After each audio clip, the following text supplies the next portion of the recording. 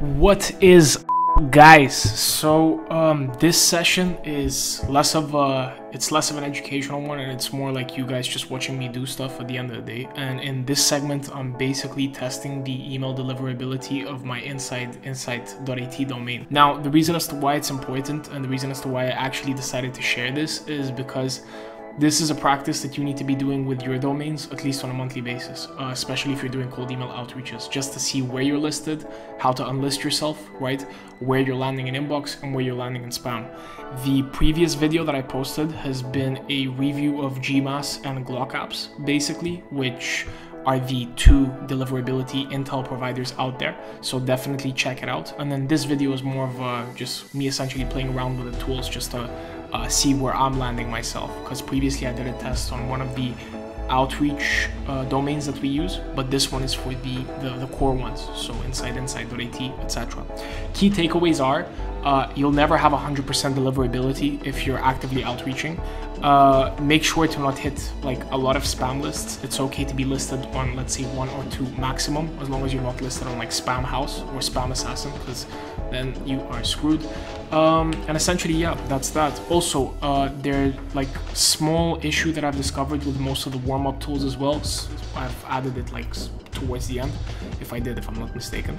And essentially, yeah, hit like, subscribe, and whatever questions you have, drop them in the comments below.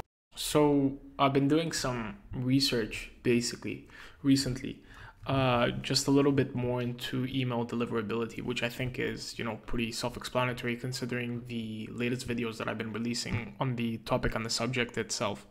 But I've just been trying to understand the differences between deliverability providers, deliverability intel providers like Gmass spam solver, right? And then Glockapps as well. And I mean, I did a video on them as well, just comparing the two, this one right here, like a couple of days ago. But just to analyze the difference and the potential again, and just to highlight a couple of key points and a couple of key concepts that I feel are just absolutely necessary to know if you're doing any B2B outreach campaigns or anything of that sort. These are the deliverability results of my main domain. So that's at insight.at, which is the main domain for the agency's website, etc. It's how it all started, prior to the YouTube channel, prior to everything. And these are the results coming directly from that. And then these here are the results that are basically coming directly from Gmass spam solver. So it's telling me that out of 20 inboxes that they're basically holding themselves, 17 have accepted my email as an inbox email, 1 has accepted it as spam, and then 2 have accepted it as they haven't even accepted it, like it got lost in the way. Most important metric at the end of the day is this one. So it's giving us these numbers with regards to deliverability. Then if we head over to Glockapps, which if you watch the previous video, you'll understand the importance of pairing up the two, essentially just to have better insight with regards to where your emails are landing. If you open Glockapps and you do the whole process of sending the email to all the recipients that they have, if you scroll here, if you just look at the data, you'll realize that AOL accepts my emails. Amazon Workmail accepts my emails. Fastmail accepts my emails. This accepts my emails as well. G Suite accepts my emails with no problem whatsoever, regardless of the fact that, you know, there's no SPF and the sender score is like whatever. G Suite, GMX, etc. But on the flip side, there's one provider which doesn't accept my emails, and it is right here. Outlook doesn't accept my emails whatsoever. Neither does Hotmail, and neither does GoDaddy. So the point that I'm trying to make is, if you're doing B2B cold email outreaches, your emails will definitely have a deliverability that's below 100%. Like, I think like the best rate at which it's gonna range is like maybe 85 to like 90% maximum, but there will be like a 10 to 5% margin where you accidentally got yourself onto some list, or you did a campaign before that screwed up, etc., or like your records aren't set up. There's always going to be that like 5 to 10% that's sort of like up in the air and you don't know where the emails are going, and it's normal. And the essentially the faster that you can accept it as like a cold email marketeer, the better it's going to be. So, and deliverability tools like these are like an absolute must. They're absolutely necessary in order to track the status of the campaign itself, in order to see exactly where your emails are going and where they're not going. More data with regards to Glockapps, and I'm using the free version right now. You get 3 test credits just to see how your emails are performing. But more data that it also provides here, you see where you're blacklisted. So if you click on the blacklist, and if we head over to problems, it should, is it this one? No. If you actually head onto the website itself, which it is an opening, oh, right here, and you type in the captcha as well because you're not signed in, it actually gives you the information of like why you're listed, when you got listed, etc. So it's saying that this IP has spam-vertised previously, which is interesting. I wonder what the results would be from our SES server, which we can check. But yeah, fuck it, let's test our SES server as well.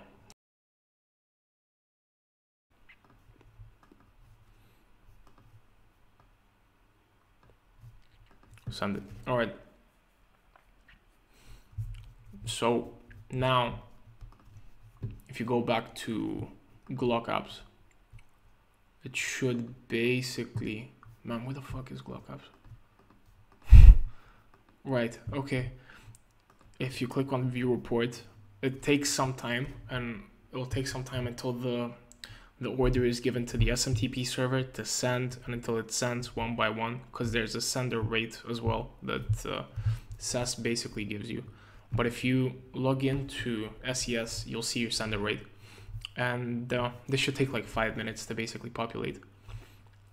And once the results are there, we'll basically be able to see how the SMTP server is performing as opposed to the G Suite server, because it's super important.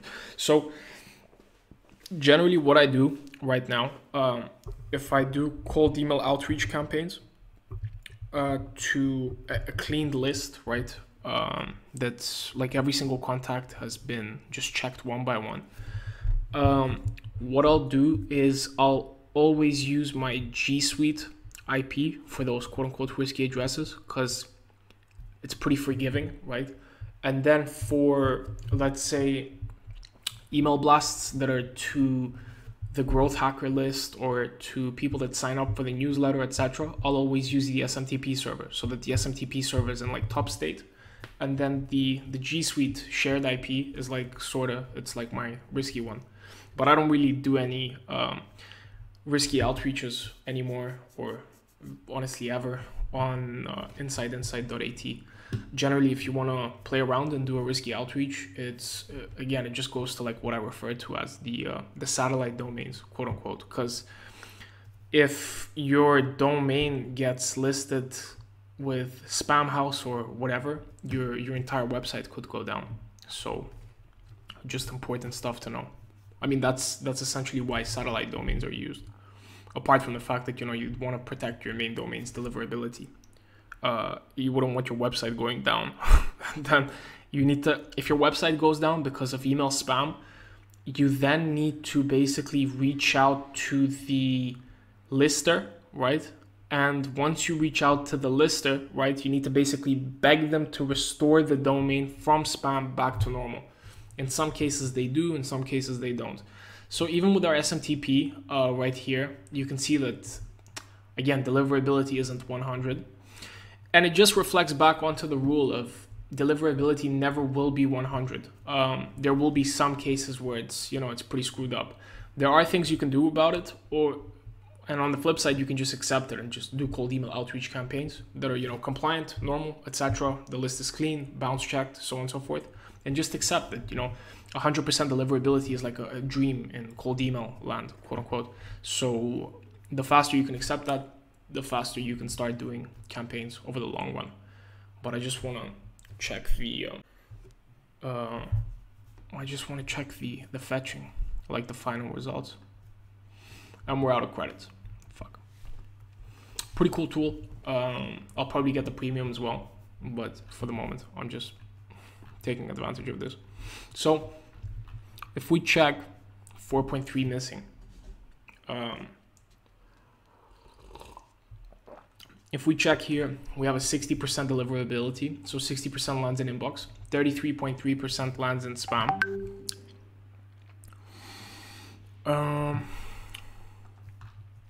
33.3% lands in spam, 4.3 goes missing. If we refresh right now, the missing should disappear. Probably means that there's some lag. Yeah, so the missing is decreased. Now, let's check which inboxes are basically discriminating against our wonderful SMTP server. So AOL, they're slow. They're like pretty discriminatory with regards to it. I just want to check the blacklist that I'm listed on as well. It's okay to be listed on some blacklists as well. It's not like, you know, you'll be listed on a couple of blacklists and that's it. But just checking the, wow. Outlook, again, spam 100%, which is pretty interesting. If I also check the other inbox that I did a test with, it's reports, it was this one, which was the lowest. If we head over, yeah, head over to the spam. Outlook to spam, and then the rest were basically missing. A lot of the emails that I sent with this domain right here have been missing because I couldn't get the bulk sender set up right to basically target all their emails. But you can see that the situation here is pretty like, it doesn't look too good. But on the flip side, just of a, you know, a more clean address basically. Oh, you could just buy inbox test credits. That's interesting. Yeah, so if I do use Glockapps, I'd probably just buy inbox test credits like one by one, as opposed to a monthly thing, and then just test from there. It's definitely worth it because the insight that you get with this tool, I really haven't found any other tool that gives it. So if we just, so the G Suite email, the G Suite shared IP has better deliverability as opposed to the SMTP, so the SES one. And Outlook really doesn't like us. So again, the whole point of this exercise basically is just to show you the intrinsics of like the data that it actually like gives out, and also to invite you to test out your own domains just to see what's landing where, etc. And to also basically assure you that, you know, it's okay if your deliverability isn't 100. It doesn't mean that, like, you know, the domain is burnt or whatever. Just keep an eye on this number at the end of the day. It's 76%, okay. Anything below 50% is like, okay, like you have some work to do. As a matter of fact, anything below 60%, to be entirely honest.